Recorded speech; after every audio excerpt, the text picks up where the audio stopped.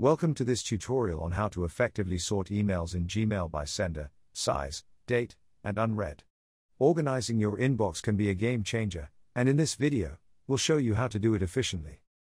Sorting emails on the mobile app requires a distinct approach. To filter by sender, simply type from, followed by the sender's name. For recipient filtering, use to, followed by the recipient's name. You can also filter by size using size, and a specific size. To filter by date, utilize before, or after, followed by the desired date.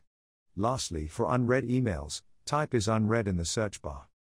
Sorting emails in Gmail is much simpler on the desktop version.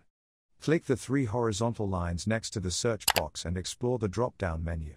Use from, to filter by sender, to, for recipient filtering, and size for size-based filtering. To filter by date, select the desired time period or a specific date from the calendar. For unread messages, type is unread in the search bar. Once your emails are sorted, you have several options. You can add labels to messages by clicking on labels and selecting an existing label or creating a new one. To mass delete emails, filter and select the desired emails, then hit the delete button. You can also create automatic filters for future emails using the More menu and selecting filter messages like these. If you want to mark multiple messages as read, select them and choose More followed by Mark as read.